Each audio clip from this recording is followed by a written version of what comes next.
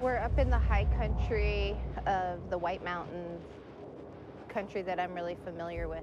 Well, we're up here where I usually come to look for caribou, but can't really see more than a couple hundred yards. My son Denali and I have been caribou hunting together since he was just a tiny little kid. There's no store in our village. We need to fill our freezers, especially with winter coming on. The caribou are really central to our culture and our food source and existence, actually. When we get meat, we always share with the elders and people that need it.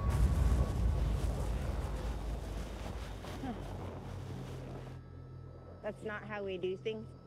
When I get a caribou, I leave nothing. It all gets packed out, so seeing this with just the head taken off, I don't know, it's hard to see stuff like this. They left a lot of meat to waste.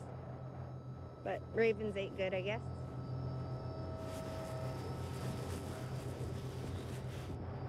The visibility is really low. Too cold? No.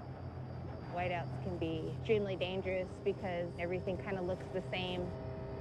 Getting disoriented out here in these kind of elements, there's very little room for error.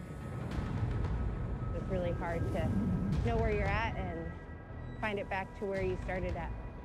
But when I'm out here, I always feel my ancestors' presence. My people have hunted this herd of caribou for millennia. Are you cold? You okay?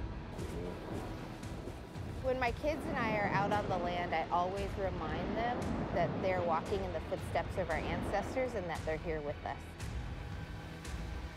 That will always be a grounding force.